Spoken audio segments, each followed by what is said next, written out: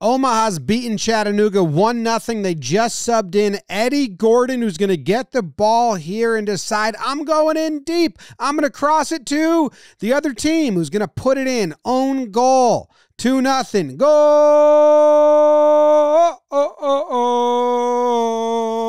We're dancing.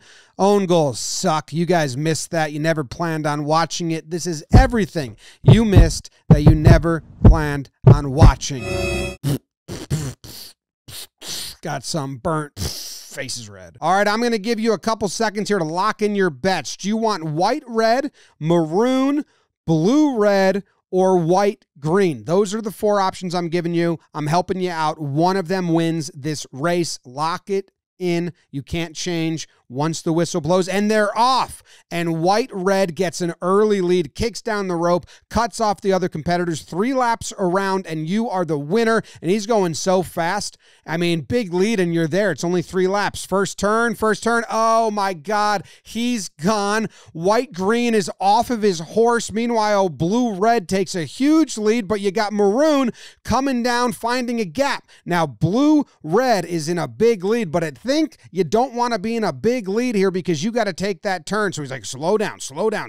Let him catch. Oh my God. They're down. White green horse is on the loose. He's in the lead, running without a rider. Maroon wants to pass him, tries to make an inside move. He's off the horse. Maroon's riderless. White green's riderless. Blue red out of here.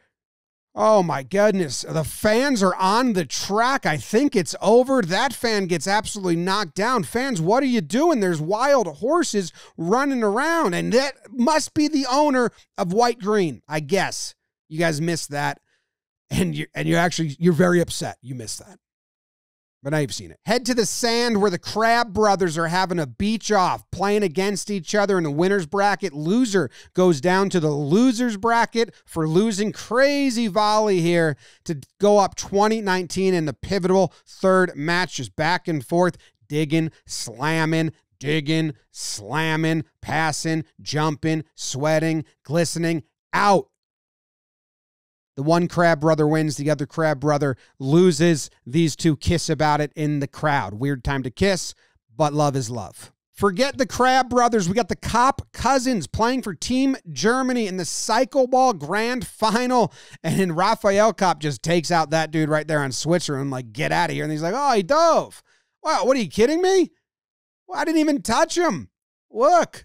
Oh, maybe I touched him. So Switzerland gets a free shot, a penalty kick, and he's looking all angsty about it. And save up tops. Oh, crossbar. No way. Now Andre Kopp's got the ball. He's going to suck both of the Swits right in. I got you where I want you. Kicks it out to his brother, pokes it in for the long distance goal. They go up 5-2. They wouldn't look back. Proud, tears galore. And this is one of their parents. Sha'Carri Richardson chasing her first title at the Track World Championships, determined, staring ahead. And I love this side shot because it just shows you that what they do is different than what we do when we run. Look how still the upper body is. The head's just locked in. The legs are going crazy like a mechanical machine. It's pretty wild to watch from that angle. And she wins. Can't believe it. Looks up. Did I? Oh my God. Am I? Did I? Have I? Don't trip. Yes. I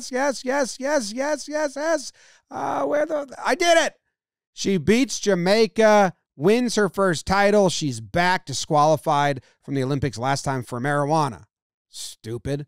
Not her, the rule. And that mascot bows down. Creep. Get out of here. Last and probably least, we have the final over of this cricket match, the T10 Masters in the U.S. They needed 22 runs from the last 6 balls. They got 6 off the first one, and then they get 1 off the next one. So now it is 15 runs off of the last 4 balls, and the righty is now up to bat, as we would say. And look, see that? See how he steps forward? He anticipates he's going outside and just crushes that over the barrier for 6 runs. So now it's 8 runs from 3 balls. And the bowler is like, oh, okay, I bounced that pretty good length, nice and short. He stepped right into it and crushed it. Let's go a little deeper. So he bowls this one a little deeper, and the batsman can't do as much with it. He only gets 1 run, so good adjustment from the bowler. He found the new slot. Look, this is the overlay of the 2 balls, and the first one bounced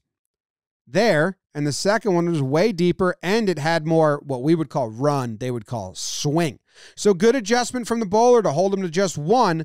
2 more balls left to hold him because all they need is 7 now. The lefty's back up. Here's the first one. Oh, he tried to go long again, but he went too long. He went full length. Baseball swing, never bounced, and that one is 6. And now they just need 1 run from 1 ball, but why not just hit 6 again? That's cool. The team from New York wins. They needed 22 runs from the last 6, and they scored 20.